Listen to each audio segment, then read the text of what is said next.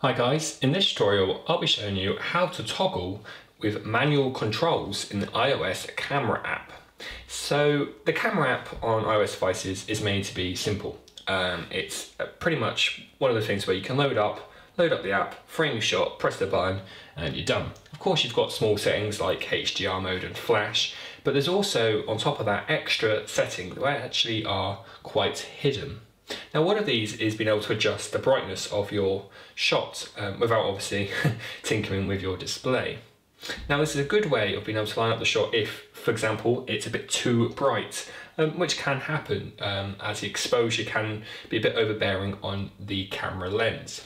So if we open up the camera app, now this can be quite this option can be quite finicky at times, so bear with me.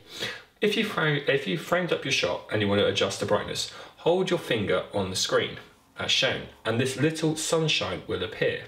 As you can see, if we then drag this down or drag it up, we can adjust the brightness as shown. And obviously once we've chosen it, press off it and then take the photo. And it's as easy as that. And obviously you can actually use this option in different areas of your screen. So if you want to particularly darken certain areas or brighten certain areas, use this option.